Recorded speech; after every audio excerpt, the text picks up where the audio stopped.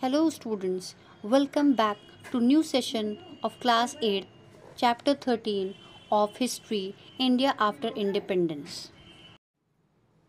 Now as per the introduction, on 26 January 1950 the Constitution of Independent India came into force and India became a democratic republic.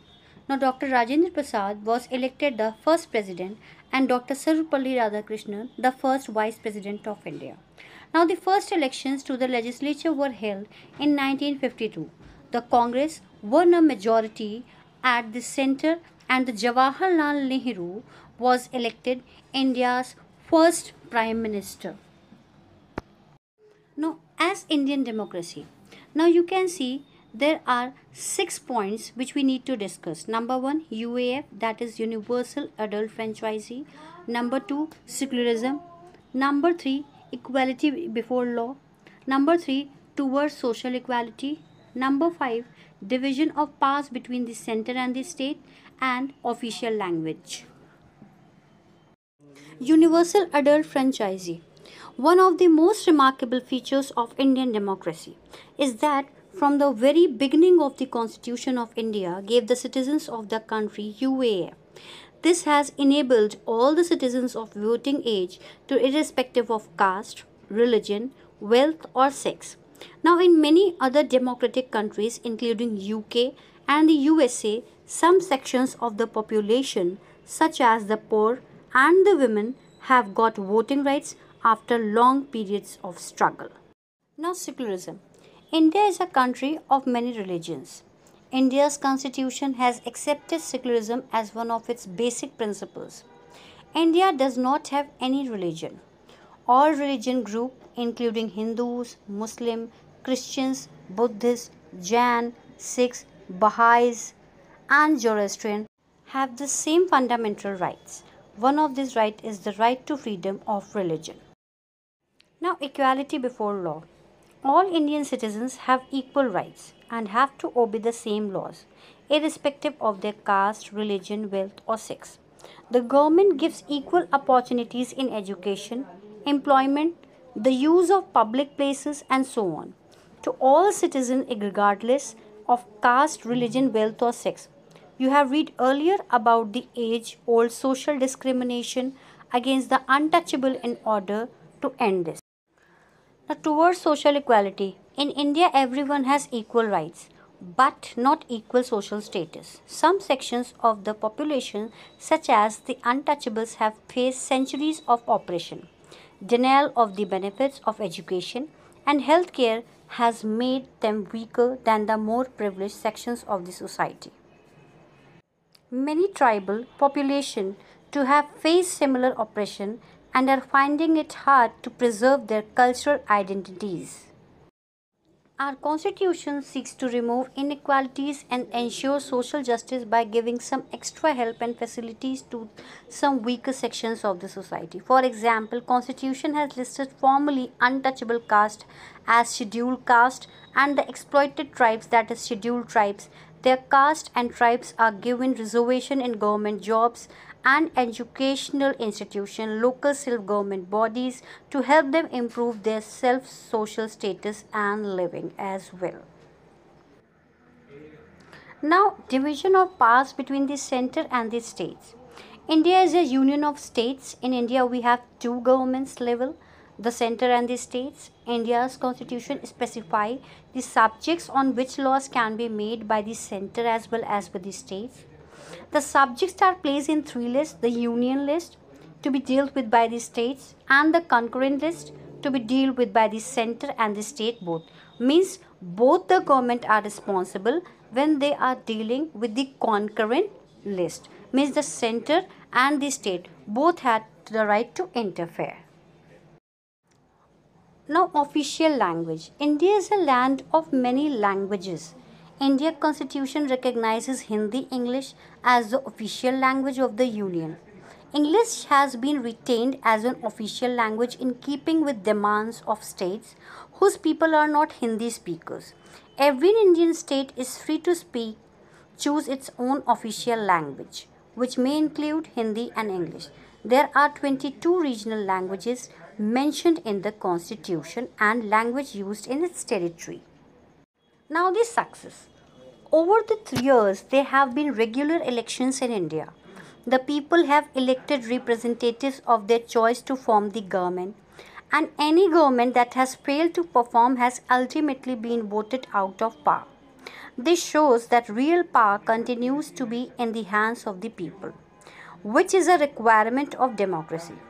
One of the directive principles of our constitution set the formation of panchayat as one of the goals of the government. Now, a law has been passed to make more panchayat in rural area compulsory. Now, these local self-government have bodies, democracies of the grassroots level. Now, despite this success, we have discussed the success now failures. Indian democracy has its own problem. One major problem is the use of vast sums of money to win selection.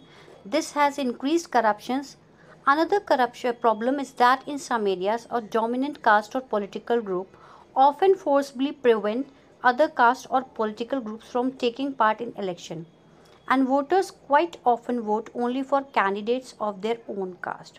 All this means that the best candidate does not necessarily win. It means they are biased. They are caste biased. That can be said in this failure point of view. We are discussing that. All right. Major problem after independence. After gaining independence, India faced a number of problems. The communal violence at the time of independence forced millions of people to cross over either India or Pakistan. The Indian government was faced with the immediate task of giving shelter to those who came to India. Most of most of them were temporarily settled in refugee camps until colonies were built to the house of them. Now, integration and reorganization of state, absorption of Kashmir, Junagadh, and Hyderabad. The Maharaja of Kashmir signed the instrument of accession after Pakistani invaders entered Kashmir in October 1947. Now, India then sent troops to drive out the invaders. In 1948, the people of Junagadh voted in favor of joining India, and later that year, Indian troops helped in the absorption of Hyderabad following a revolt in that particular state. Creation of Andhra. In India, there are many linguistic communities. A linguistic community is a community whose members speak the same language.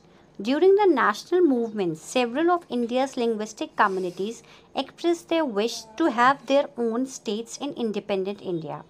At the time, the Congress agreed to fulfill their wish after India became independent.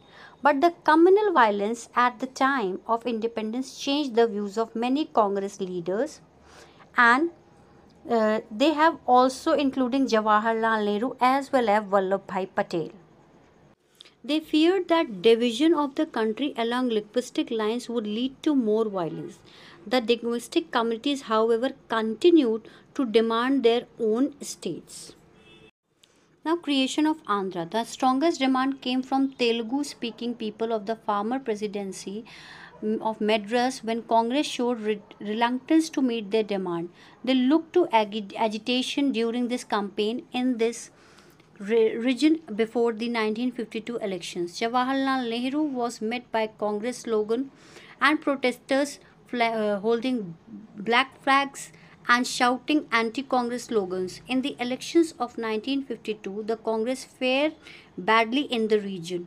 Now, around this time, Potti Srimallu, a Gandhian leader campaigning for this, actually happened. This caused widespread unrest, and when Srimallu died on 15 December 1952, after fasting 58 days, the situation went out of control. The Congress was forced to create Andhra. It came into existence in October 1953. Now, planned development. At time of independence, the Indian economy suffered from various problems such as unequal development in different regions, low agricultural productivity, food scarcity, underdeveloped industries, and communication facilities as well, and widespread poverty and illiteracy. Let us see what steps the newborn nations took to overcome these points. Looking at the future, after independence, India has emerged as a stable democracy that participates actively in world affairs. Now, it is making great progress in the fields of information and technology as well, and the space and nuclear technology and human resources development of it. India has set an example for less advanced countries that are trying to make progress. Terrorism, however, remains a threat to India's peace. And problems arising from economy and social disparity continue. In many parts of the country, some people are still treated as untouchables. There is a wide gap between the rich and the poor. And although women have proved their merit in various spheres, they are still subjected to gender bias and domestic violence. Now, this was all up to. Now, we have discussed many things in the chapter. I hope the chapter and the things are more clear to you.